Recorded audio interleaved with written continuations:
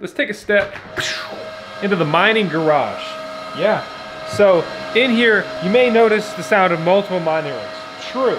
And there are some ridiculous miners on the shelf that we just got in, like the Gold Shell KD6, which is making the blunt of this noise. That is a crazy miner that mines over 100 bucks a day. But people know that, they understand that, and that thing carries a pretty crazy premium. But right next to it is a quiet mining rig that mines a cryptocurrency that many people don't even know about or have forgotten about. That means that, one, the miner is going to be cheaper. Furthermore, it's a profitable mining rig and it has pretty good availability.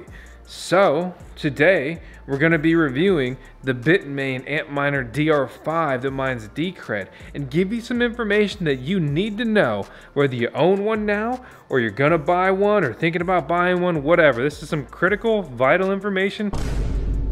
Enough talk. Let's admire some modern machinery.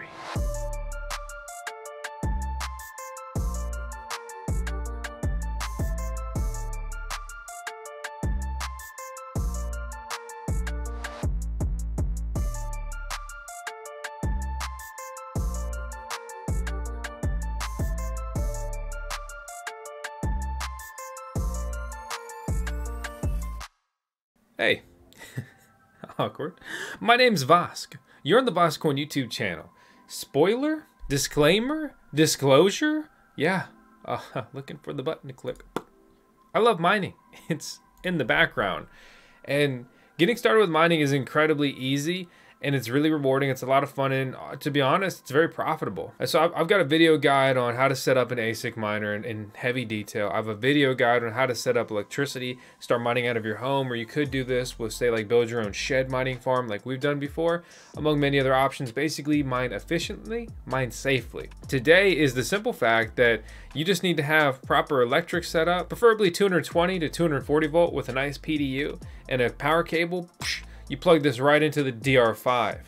Okay, then you plug in an Ethernet cable, which gives it internet access, and then you're able to remotely access the miner. You can log into your router and see all the devices on your network. That's what I personally do. Or you can download a free app to scan the devices on your network, something like Thing I used last week, setting up a miner at a family member's house. Really the next thing then, if you decide that you kind of into this, you want to get into it, is what miner. And that's really the purpose of today's video. So this is me logged into the miner. I got the IP address, I punched it into my browser. I do all this on the computer normally, but you can also do it on your phone. So you just plug it into any browser and you're connected to the same local network, basically the same Wi-Fi, right? And then from there, you put in the password and the username. So that's just root.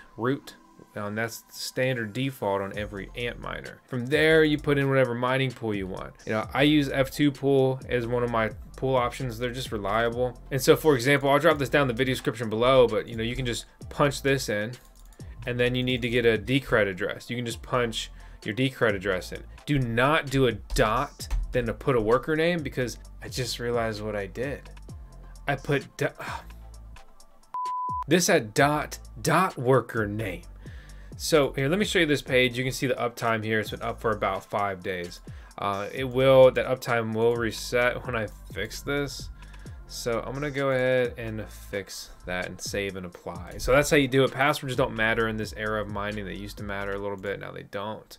So we can see on this screen, we can see that first one says dead. It's because I'm super genius and I've got .worker name. So that's how it works. That's your wallet address, .worker name, with mining pools that don't require you to use a username. But I also put a backup pool just as the same thing with no worker name. And so I was mining off of my backup pool here, which is totally fine. And it's always good to put in backup pools in case this one goes down or anything like that. But we can see, what it's reporting here is the hash rate and, kind of what the accepted shares are, what our rejection rate is, what the status is of the ASIC chips, all looking good. That's what the zeros, the little O's, that's a good thing. You want little O's. And we see the frequency, the temps, hardware errors, which is HW, and basically good. Pulling up the miner's performance here on the mining pool, we can see that the hash rate has been steady here, right? So it has no worker name because I did that wrong. So then it just had the backup that didn't have a .worker name supplied.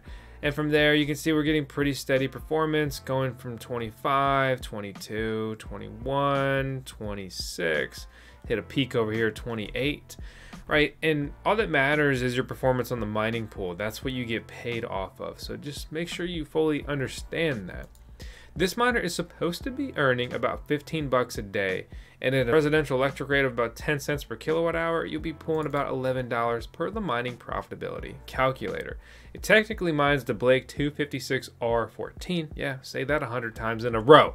Okay, at 35 terahash a second. However, if you've been paying attention, you may just be like, wait, hold up. Wait a minute. You said we were getting these numbers and then like, you know, high of 28 on the pool, but that's much less than 35 now, isn't it? Okay, so here's a fun fact if you don't know, very simple. So gigahash a second is less than terahash a second. And basically you just divide it by 1000 and you get terahash. So this is reporting 23.5 terahash a second, but it reads in gigahash here, just, you know, in case you didn't know that. The model number here is the Antminer DR5. And so then you start to wonder, were there other DR5 models that had less hash rate? Well, there's the DR5 34 terahash a second, and there's the DR5 35 terahash a second. Looking at our model, we have this unit. We have the DR5 35 terahash a second.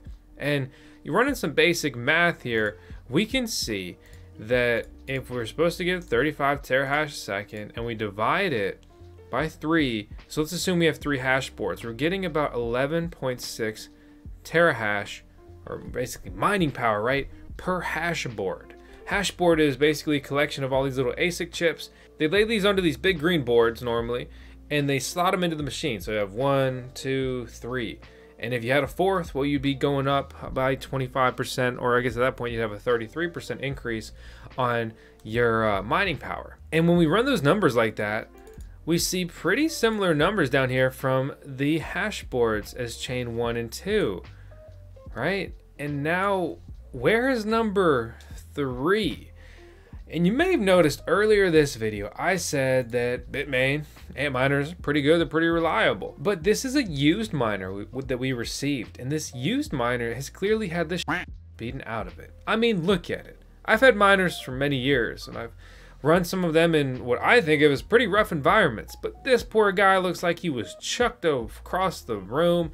Then they lit him on fire, but extinguished him real quick to make sure he didn't actually burn up. They just wanted to singe the poor boy. Well, yeah, welcome to the life of some unfortunate mining farms that just beat the out of rigs somehow. I haven't opened this device yet. I just wanted to kind of let it run and get some base numbers here, but the takeaway is simple. I am missing a hash board or it is broken. It's not even reporting that it exists.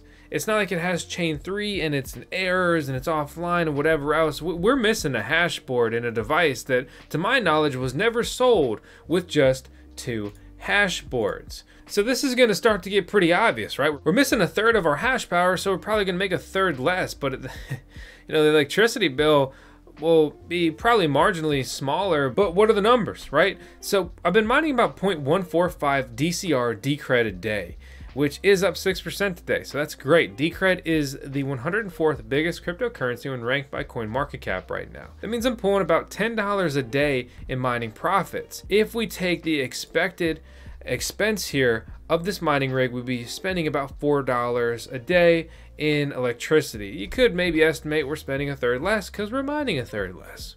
A quick overview of Decred: it's community-directed superior store of value. That's how it pitches themselves. They are an older project. They claim to employ an innovative hybrid proof-of-work, proof-of-stake system that layers security and carefully aligns incentives.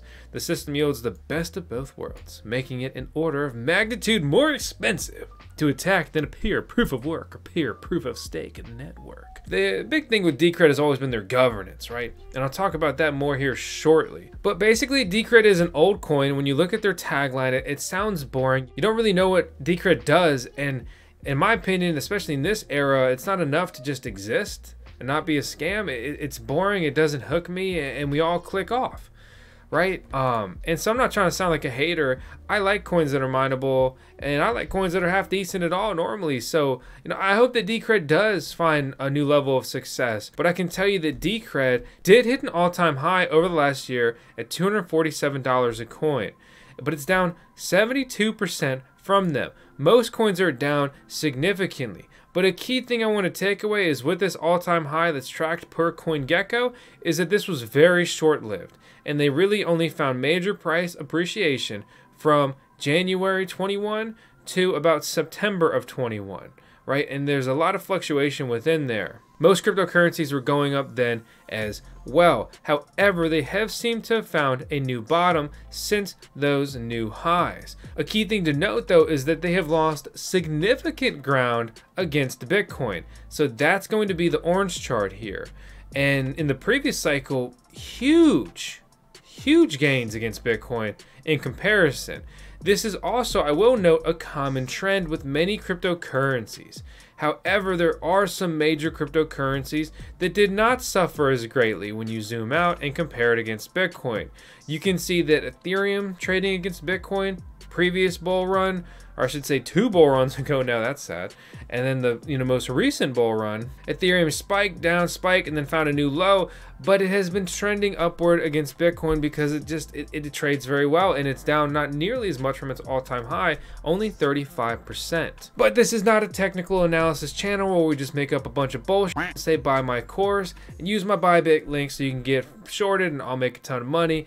Hello, technical analysis content creation. So the big thing about Decred is their whole governance thing, right? And they've got some good docs. We can look at their issuance. So proof of work miners, every 5 minutes, new block.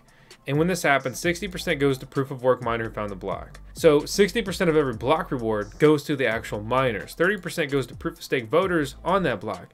6% to each of the 5 voters. 10% goes to the Decred treasury. And the issue has been changing over the years because this project is, over 6 years old at this point, and it's gonna keep pushing forward. How many coins miners are receiving per block has fallen pretty dramatically in the recent blocks and just timeline versus obviously earlier, and that is part of their mechanism of just reducing their emissions. And eventually they will have their last block mined and there will be no more Decred created in the spirit, say, right, of Bitcoin. So, again, this Decred is the whole governance coin, right? So here's what you need to know. This is not very talked about in the mining space. There's not a lot of interest in Decred mining, partially due to the ASIC miners that have been produced for their network. It's a pretty deep, we could really be very elaborate here, but I'm gonna give you the short version, and you can research more. Let me know down in the comments if you prefer us to create a longer version here on the tube.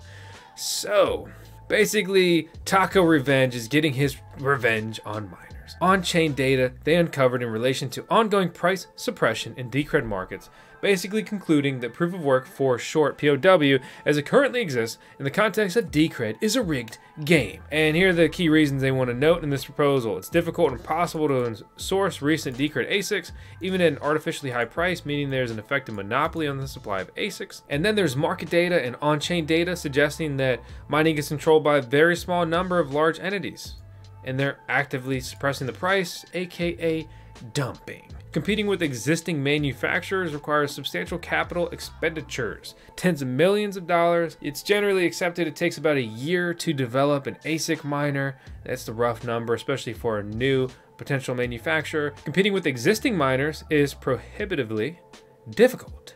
From an infrastructure perspective, you gotta have a lot of cheap electricity, purpose-built facilities.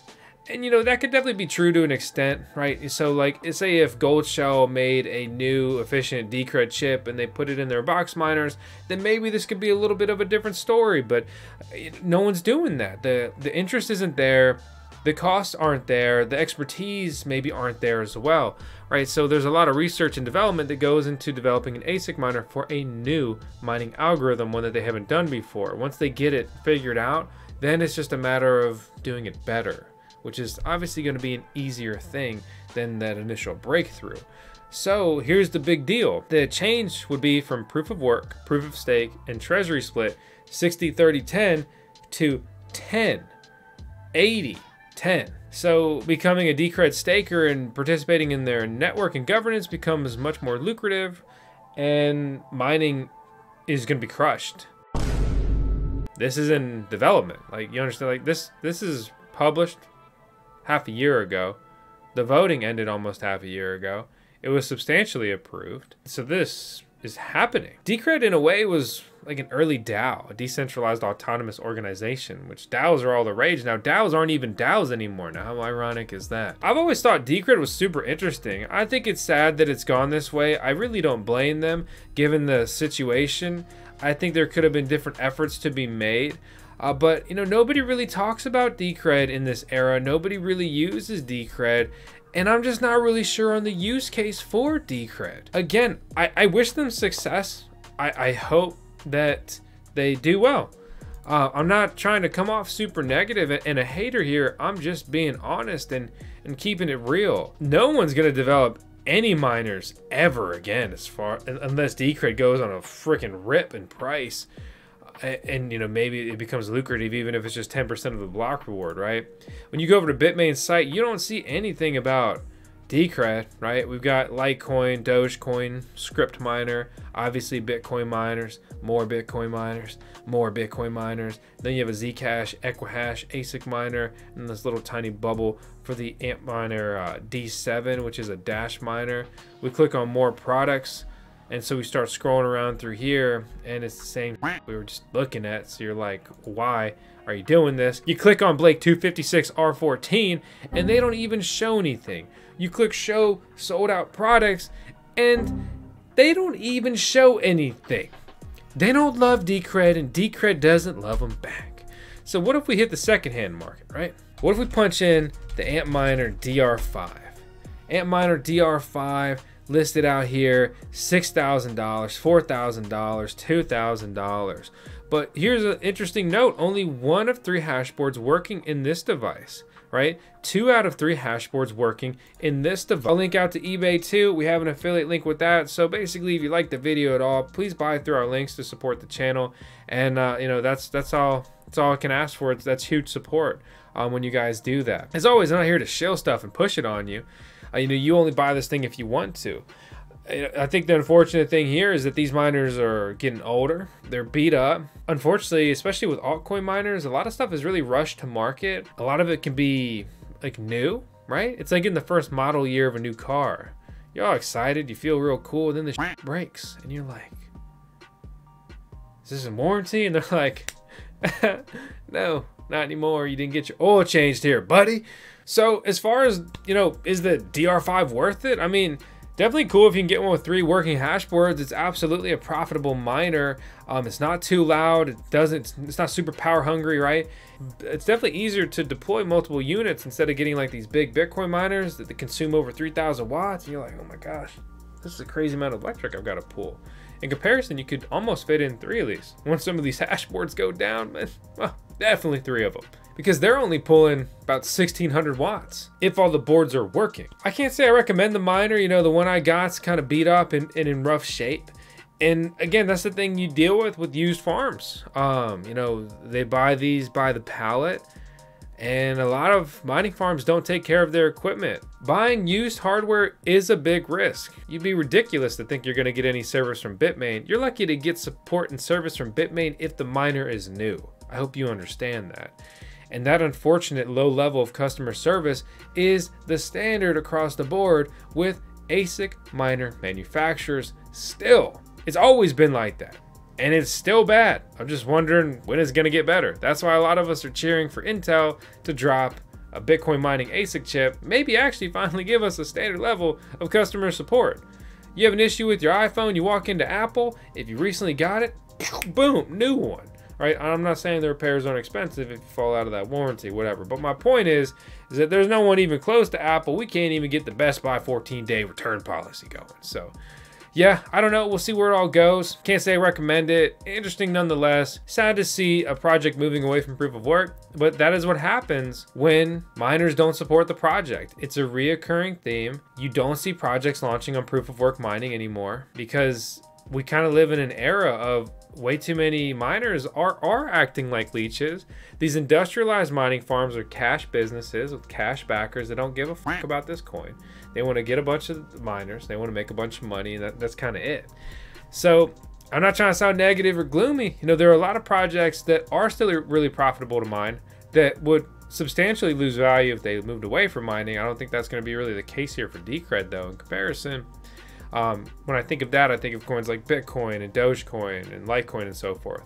But then there are some projects that are taking a stand and being bold. Like Kadeena's like, hey, we're going to be a scalable proof of work network. And then there's Nervos Network, CKB, and they're like, hey, we're going to support miners. We're going to stay mineable. They're like, hey, like, we are not moving away from mining. I'm like, that's really cool. Way to take a stance. I'm excited. Let's see where it goes. So the only other thing I want to see where it goes is your finger.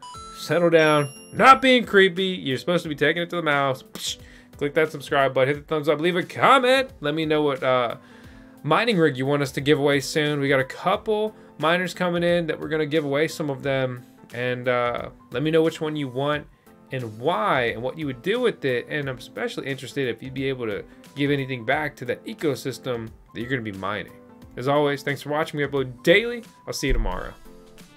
Is that the cutest pup? Is that our CMO right there? Hi, Tails. Hey, puppy.